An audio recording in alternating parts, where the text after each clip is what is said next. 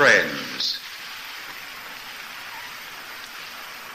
the mere fact that we ask the question, why does God permit this war, is in itself an indication of want of trust, either in the wisdom or the goodness of God. How explain this want of trust? Generally, it is due to a refusal to admit, first, the possibility that God knows more than I and is better than I. And secondly, that my dignity is not lowered by submitting myself to his wisdom and his goodness, even when they go against me. The ultimate manifestation of pride is self-deification, setting oneself up as God. That is why the intellectually proud man will attempt to convince you of his omniscience. He steals the mantle of God's wisdom and drapes it about his own shoulders. His favorite trick in conversation is to make you think he knows everything. The result is that today we have information, but not wisdom. Information is uncorrelated bits of knowledge, which, like a broken egg, can never be composed into a complete philosophy of life. Wisdom, on the contrary, is a knowledge of truth, human and divine. Information and quiz programs have indoctrinated us into believing that the man who knows the colors of 3 beards mentioned in Hamlet is wise, and that if you do not know similar patches of information, you really ought to dissolve into an emotional crumble. True wisdom, on the contrary, correlates information into causes and equips itself to answer such questions as, what is the purpose of life? Why are we here? And where are we going?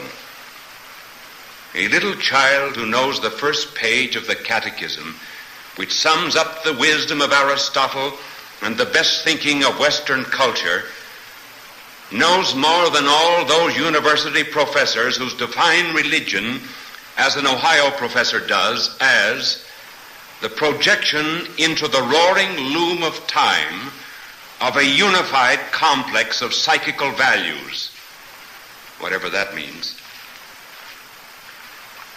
The salvation of modern man lies not in the pride of what he knows, but in humility concerning how little he knows. His omniscience must give way to nescience. Instead of feeling he knows everything, he must come a little closer to the truth that he really knows nothing. His belief that he knows all must surrender to the humiliating truth that someone is wiser than he. For if a man knows all, how can God teach him anything? If there is no law above him, how can he ever be wrong? If the mind is filled with self, how fill it with the wisdom of God? Not until we become humble can there be trust. For an illustration of this, turn to the book of Job. There was once a man in the land of Hus, whose name was Job. And that man was simple and upright, fearing God and avoiding evil. As the story is unfolded, Job was gradually divested of all the things that clothe the spirit of a man, those things on which a man leans for help and strength. First he lost his wealth, and then he lost his children, 7 sons and 3 daughters. Next his health, then the love and consolation of his wife. And Job's only reflection was, if we have received good things at the hands of God, why should we not receive evil? we see now the naked spirit of the man. There were only two things that were left: God and himself. God he never denied. Himself he could not escape. But between God and himself there seemed to be no place of meeting, no reconciliation, for here was a man who was suffering, but not because he had done any wrong. And Job begins to ask questions. Why did I not die in the womb? Why received upon the knees? Why suckled at the breasts? Why is light given to him that is in misery, and life to them that are in bitterness of soul? And there came to Job, when he asked these questions, a comforter, whose name was Elihu, who talked like a university professor who never understood his philosophy well enough to tell it in simple language. And he began a long speech on the justice and the power of God. Never before in the history of the world was any speech cut short more abruptly. For it was not man but God who broke in upon the intellectual droolings of that man, and out of the whirlwind God asked, "Who is this that wrappeth up sentences in unskillful words?" How would you feel if you sat alongside of the bed of a sick friend, offering him consolation out of the depths of your great wisdom, and then have God come along and cut short your consolation and your words by asking a question like that? But now that God appears on the scene, should we not expect an answer to those questions which Job asked? Certainly, if a Broadway dramatist were putting on this play, he would have God step onto the stage, answer all of the questions of Job, solve all the problems of evil, or else ring up a cash register and give away a gold mine. Everything in the universe would click. There would be no loose edges. We would know all when we left the theater. But the God of heaven's way does not do things like the God of Broadway. When the true God appeared on the stage, what does he do? Here was the supreme expert on the supreme quiz program. Information, please. And God is here to give it. But lo and behold, instead of answering the questions of Job, God begins to ask Job questions. Instead of giving information, he dispensed wisdom, and this is how God began. Gird up thy loins like a man, Job, and I will ask thee. Answer thou me. Where wast thou when I laid the foundations of the earth? Tell me if thou hast understanding. Upon what are its bases grounded? Or who laid the cornerstone thereof? Who shut up the sea with doors when it broke forth as issuing out of a womb? Have the gates of death been opened to thee? And hast thou seen its darks and doors? Where is the way where light dwelleth? And where is the place of darkness? Didst thou know thou wouldst be born?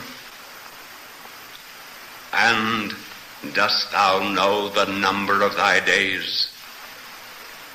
Hast thou entered into the storehouses of the snow, or hast thou beheld the treasures of the hail? Who is the father of rain? Who begot the drops of dew? Out of whose womb came the ice? And the frost from heaven, who hath gendered it? Shalt thou be able to join together the shining stars, the Pleiades, or canst thou stop the turning about of the Arcturus? Canst thou bring forth the day star in its time, and make the evening star to rise upon the children of earth? Who hath put wisdom in the heart of man, or who gave the cock understanding? Will the eagle mount up at thy command, and make her nest in high places? Shall he that contendeth with God be so easily silenced? Surely he that reproveth God ought to answer him. That was the speech of God. And in that whole speech of God, no reference was made to the suffering of Job. No explanation was offered for anything that had transpired. But God did one thing. He brought Job face to face with the universe in which he lived, asked him if he were equal to creating it, to governing it even to the fall of a sparrow, and made him see that he was a very small part of a vast and mighty whole. And when God finished asking Job questions, Job realized that the questions of God were more satisfying than the answers of man. That the true nations into whose abyss he was driven was really the beginning of wisdom. Job saw now that he had been asking only one question. How could his individual, personal problem be solved? And God's answer was that his question was but one of a million others. And until he could understand the answer to those million questions, he never could understand the answer to that one. And like Job, none of us can understand how our own individual problems fit into the great general plan of God. It is easy for us to fall into the error of thinking that the laws of the universe should be suspended or interrupted every time a good man gets in trouble. If the business of religion was merely to get the religious out of trouble, religion would cease to be religion. It would become a kind of insurance policy, which would be the end of religion for the simple reason that it would be faithless. A mouse that crawls into a grand piano and has its gnawing of the keys disturbed by a great artist entertaining an audience with a Mozart or a Chopin must in its own puny little brain think that the universe is without a plan. And the spider which weaves its web on the girder of a great steel beam that is lifted into a bridge cannot possibly understand how its own little plan for catching flies must give way to the engineer's greater plan of transportation. Tapestries are woven not from the front, but from the back, and it is only when the last thread is drawn that we see the completed design. As Father Tabb put it, my life is but a weaving between my God and me. I may but choose the colors. He worketh skillfully. Full oft he chooses sorrow, and I, in foolish pride, forget he sees the upper and I, the underside. We live in the midst of evil days, it is true, but it is not because God is not good. It is because the world has not been good. About 1/3 of the civilized world today has crucified him. Another third has abandoned him. And the other third, while living good lives as individuals, has not yet had enough influence to affect the political, economic, and moral life in which they live. And this war, let us be sure about it, is not for freedom any more than the last war was for democracy. It is for something more than that.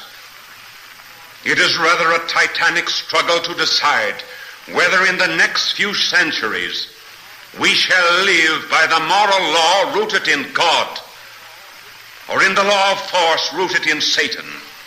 Whether we know it or not, we are fighting for a moral order, not just because we willed it in God, but because our enemies, thank God, have forced us into that position.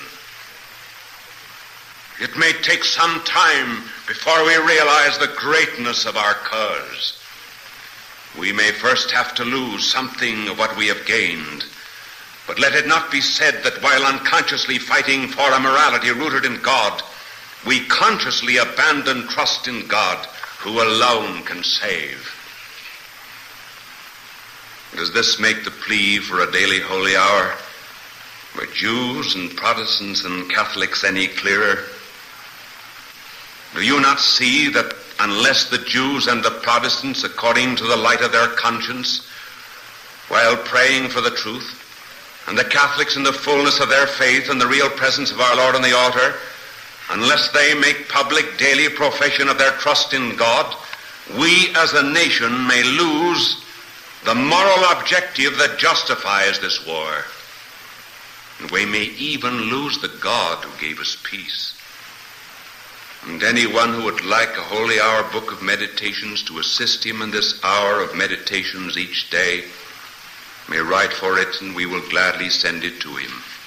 Last week I received about 70 sheets of paper on which there were written tens of thousands of little crosses or dashes, each of which indicated a prayer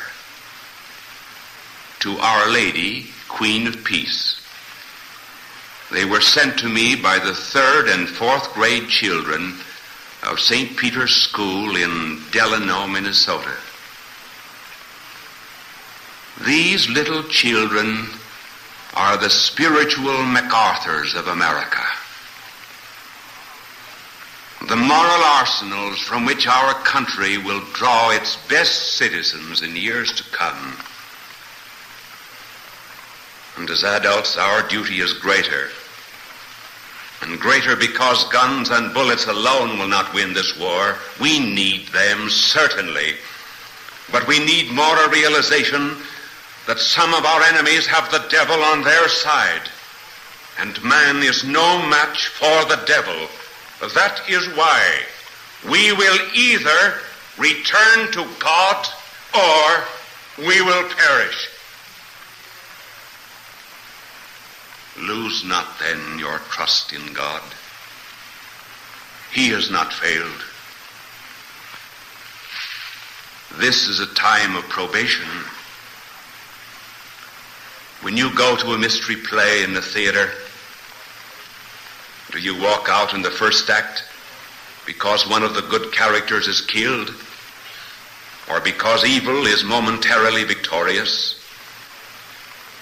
Do you judge the play by the first few lines? If you believe the dramatist has a plot, why do you not give God credit for having a plot? Perhaps this war is so far only in the first scene of the first act. as in it we witness the bitter fruits of our complacency and the onward march of our enemies. We may yet have to sit through a few more acts before we become wise like the prodigal, or before we become humble. Patience, then, patience.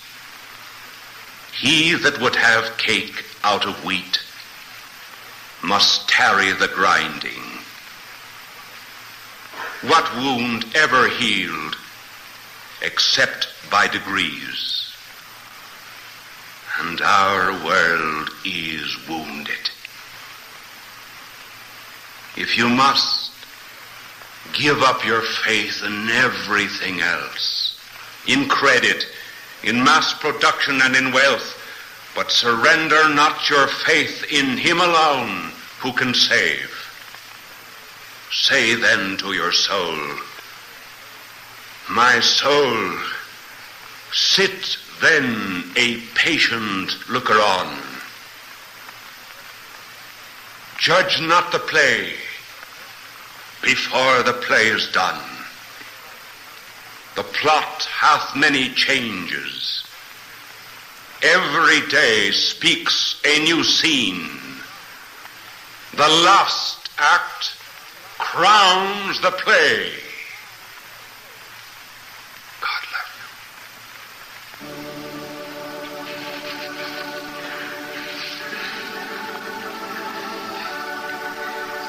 O Lord Jesus Christ, who in thy mercy heareth the prayers of sinners, pour forth, we beseech thee, all grace and blessing upon our country and its citizens. We pray in particular for the President, for our Congress, for all our soldiers, for all who defend us in ships, whether on the seas or in the skies, for all who are suffering the hardships of war. We pray for all who are in peril or in danger. Bring us all after the troubles of this life into the haven of peace, and reunite us all together forever, O dear Lord, in thy glorious heavenly kingdom.